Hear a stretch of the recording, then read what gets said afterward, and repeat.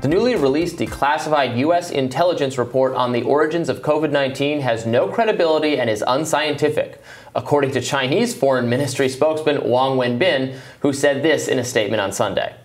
The 17-page report, which was released this past Friday by the Office of the Director of National Intelligence, confirmed that intelligence agencies have not reached a conclusion on the origins of the virus, though it offered some new insights into the investigation. The report said that it was plausible the virus originated at the Wuhan Institute of Virology, but that researchers at the lab were probably unaware of its existence and any leak was accidental. However, they did not completely rule out the possibility of it being deliberately genetically engineered, though they believe that scenario is less likely. Nor did they rule out the possibility of it being caused by natural means. The report notes that identifying the origins of COVID-19 will require Beijing's cooperation, noting that scientists outside China lack the technical data to fill in important gaps.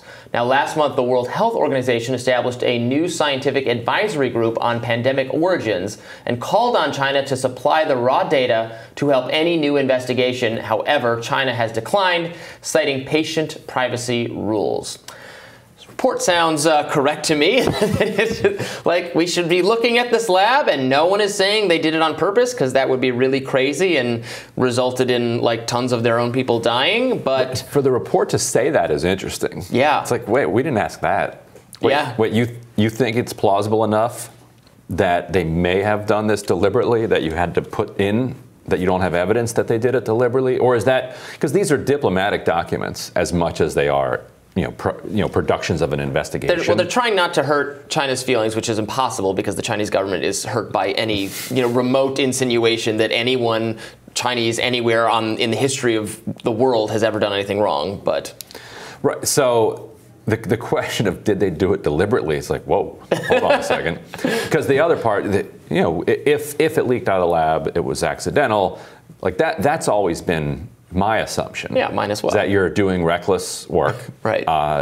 Potentially funded by the NIH, and if around the world you do enough reckless work, statistically, somebody's going to get infected. Other lab leaks, from Soviet lab leaks, they've been accidents. The accidental lab leak is a recurring thing that has caused disease and death throughout history, throughout our last century of awareness of this kind of problem. And it's why in 2012. When Anthony Fauci wrote an article for a medical journal about the cost and the benefit of gain-of-function research, he said, look, people are right to worry about lab leaks. People are right to worry about the risks. The risks are very real.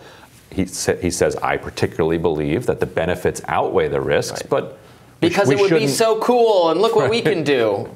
I mean, yeah, the benefits of that type of research, weighed against the risks, would have to be so extraordinary. Right. I'm not seeing what the benefits are at all, frankly. I mean, no one has really made a good case for here's what we learned from having done this research that makes us so much right. We have this vaccine. These vaccines have nothing to do. The vaccines we have nothing to do with this kind of research. They haven't shown some great new technical they know how to make really impressive diseases that would kill people. So what are they talking about? It's funny when they talk about that because we don't see what it is. So then are they talking about like some kind of military or weapons sort of we could kill a lot of people with this technology? Well, okay. If that's the benefit to doing this research, please stop. Right. That's certainly one implication of it. Yeah. I mean, but we would have no control over it because it's so you can't just target one country with a disease. Right. Like it's like dropping a bomb that just keeps exploding. Right. All around the world. Right. Maybe that's not a good bomb to drop.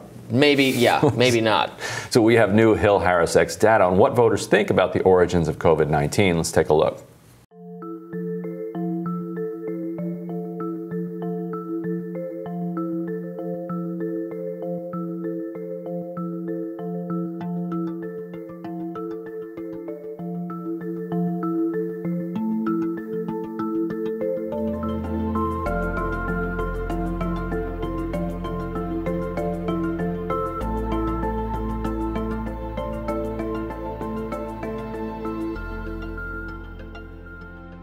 The poll, which was conducted before the release of the U.S. intelligence report, found 48% of voters said that the virus was created in a lab in Wuhan, China.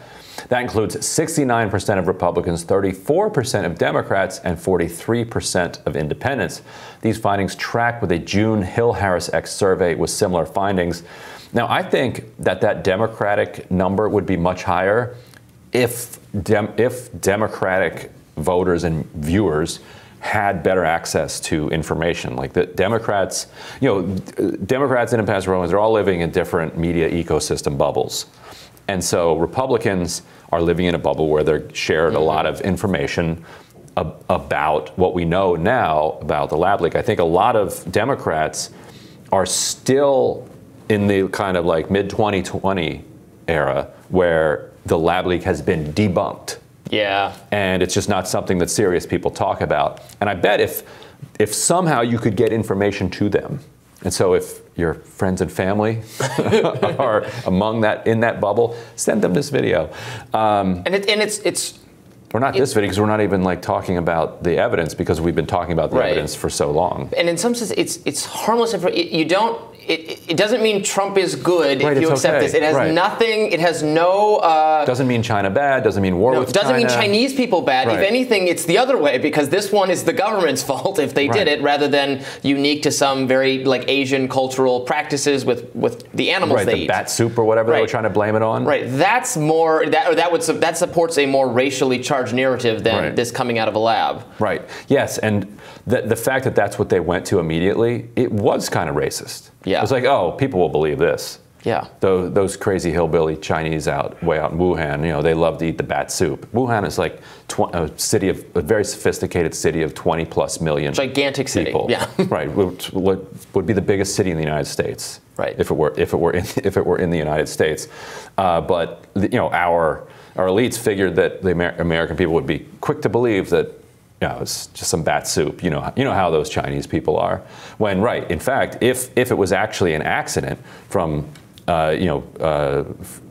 from research that may or may not have been funded by the U.S. By the U.S. then that is not playing off of racial stereotypes. Right. And whatever the truth is, we will deal with what the truth is. But this is a plausible theory that people need to take more seriously. Yeah, for sure. Then we'll have more Rising right after this.